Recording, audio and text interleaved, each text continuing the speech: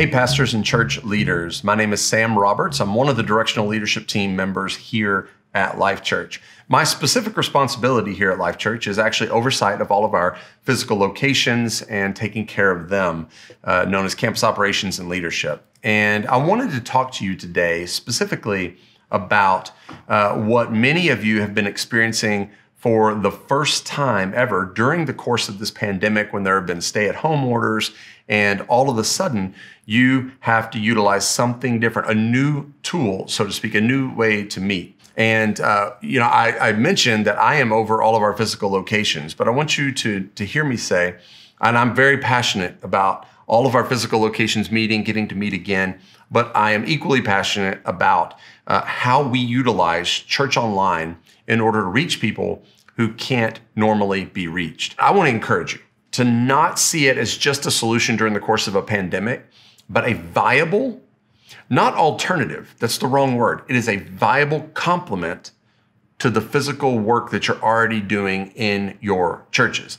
Trust me, it will be able to, as you've already seen, reach deeper into your communities, people who may not want to come to your church physically, but man, they come and check it out, and then all of a sudden it drives them to your community. Or maybe it just allows your extent of your reach of your ministry to go well beyond the community in which you've been called to serve. And it extends that reach across the globe.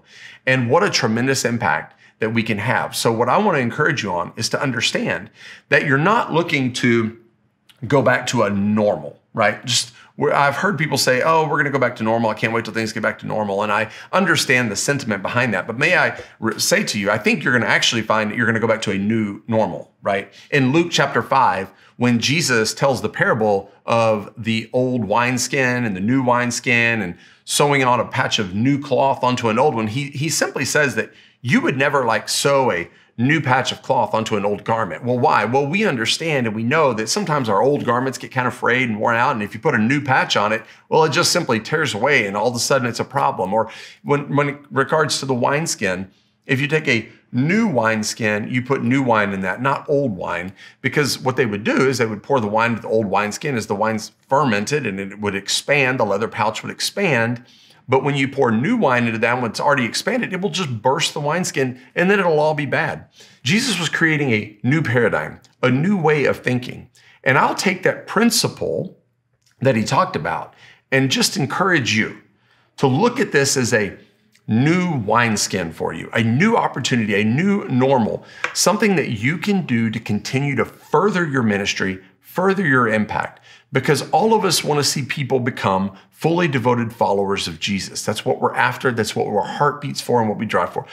And why would we ever limit the scope of our reach when there's a tool that sits in front of us to be able to extend our physical ministries across the globe and to be able to extend our physical ministries into, maybe there's people in your congregation who simply can't meet, or maybe even after you start meeting physically, they don't feel quite comfortable yet.